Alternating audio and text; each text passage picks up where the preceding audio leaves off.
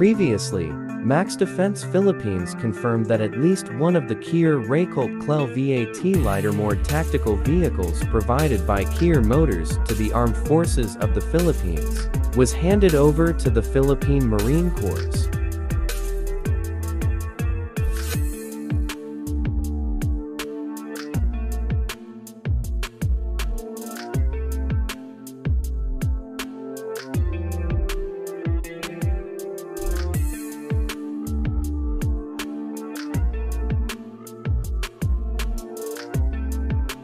The photo taken from the practice parade along Padre Burgos Avenue in Manila in front of the National Museum of Fine Arts now show the said tactical vehicle in PMC paint scheme, and can be seen side by side with one of the light tactical vehicle assigned with the Philippine Army.